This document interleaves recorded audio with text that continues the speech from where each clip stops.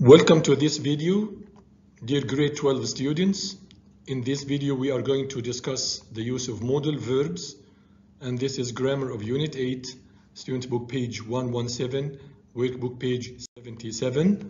We are going to discuss how to use modal verbs in order to express ability, requests, asking for permission, offers, and suggestions. Let's begin with how to use modal verbs to express ability.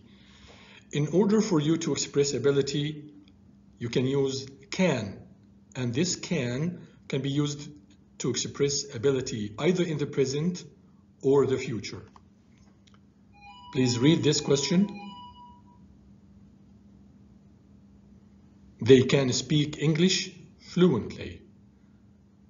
Does this sentence express the present or the future? You are correct.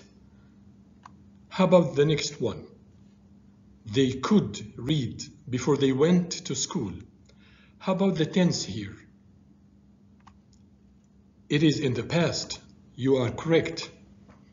Now the main question is there any difference between could and was able to?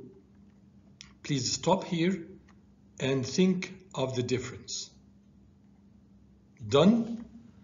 Now let's start from here. How about this little cutie? She's reading. Very good.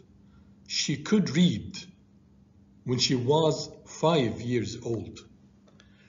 This could in this sentence expresses general, repeated past action.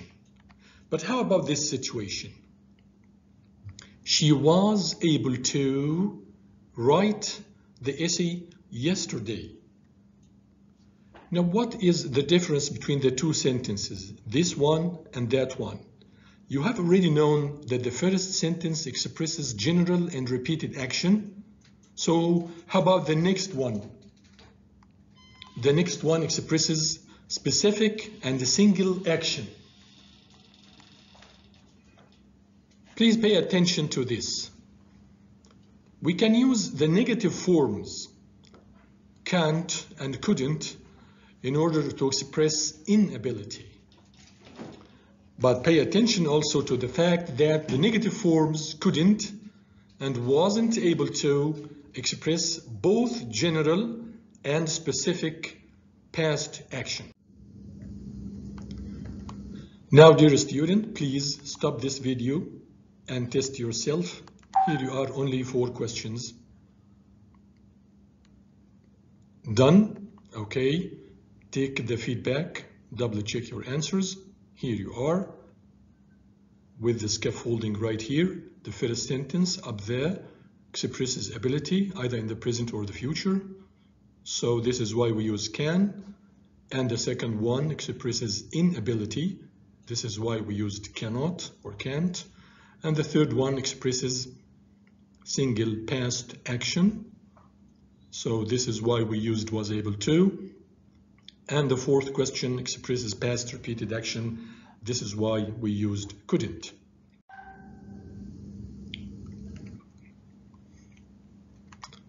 Now let's move to the second part of our lesson, which is to use modal verbs in order to express requests. That gentleman over here is trying to carry a heavy bag and he needs help. So we can use can. Can you help me with my bag, please? And this person, perhaps he wants someone else to hold the juice for him. So he can use this expression could plus possibly. And this is supposed to be more polite. Could you possibly hold my drink for a while? Okay. Let's go to the third point, which is to use modal verbs in order to ask for permission. In this picture, perhaps a cutie like this boy wants to ask permission from his dad to have lunch outside or dinner out or something. He can use either can or may. Dad, can I dine out with my friends tonight? Sorry, dear, it's curfew. You know that in curfews we cannot move in the streets, we cannot go to restaurants and things like this. But is there any difference now between the use of can and may? Yes, there is. We use may to be more polite and more formal.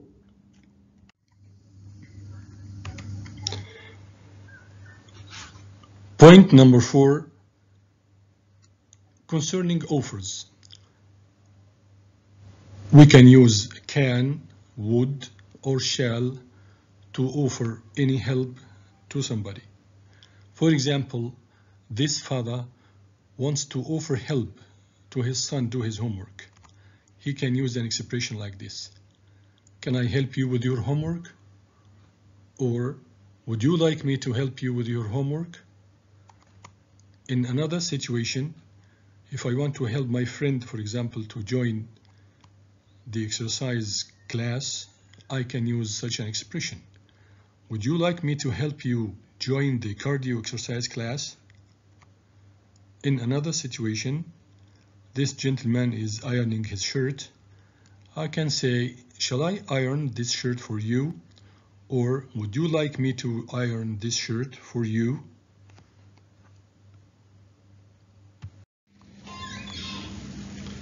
About suggestions. Our last point in the lesson is how to use modal verbs in order to express suggestions. To suggest something, we can use either can or could. Concerning this librarian, she wants to suggest to the clever student right here to borrow the book. She can use such a sentence. You can borrow that book if you like. How about one of these two guys who wants to suggest to his friend to go to school walking?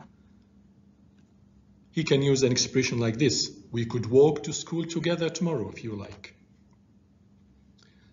You can also say, why don't we borrow that book? For example, in this situation, we can also say, let's walk to school tomorrow. Let's.